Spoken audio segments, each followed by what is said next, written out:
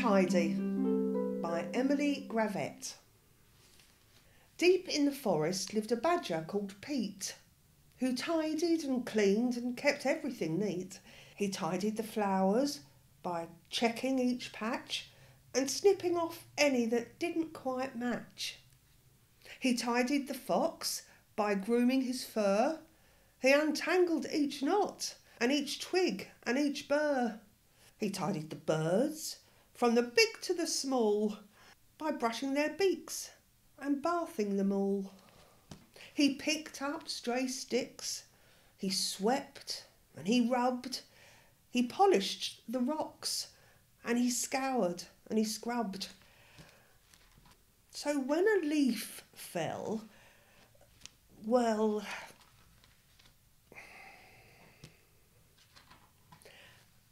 Pete tidied up, but still he wasn't happy. Now the trees looked bare and scrappy. And so, to make it all look neat, Pete undertook a mighty feat. He dug up every single tree. But then it rained. There was a flood. And afterwards, a lot of mud. Pete called in the diggers, he called in the mixers, he called in the concrete, the rakers, the fixers.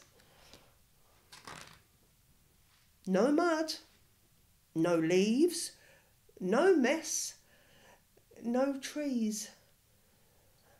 Perfectly tidy and perfectly neat. This forest is practically perfect, said Pete. I'm hungry, he thought. I deserve a treat. So he hunted around for something to eat.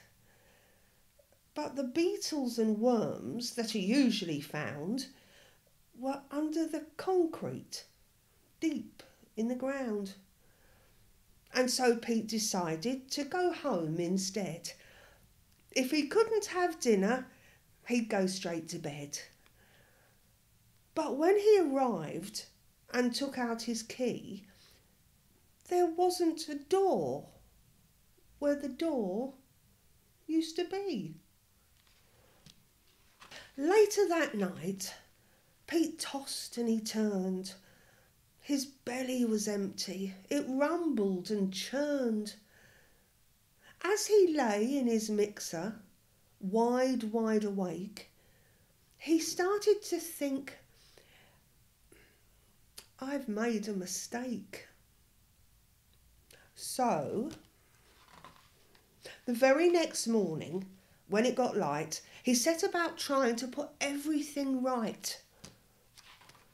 Then the animals came, from the strong to the weak, and they lent him a paw, or a claw, or a beak. They put everything back as it always had been, but maybe less ordered and not quite as clean. And Pete? Well, he promised to tidy up less, but if he succeeded is anyone's guess.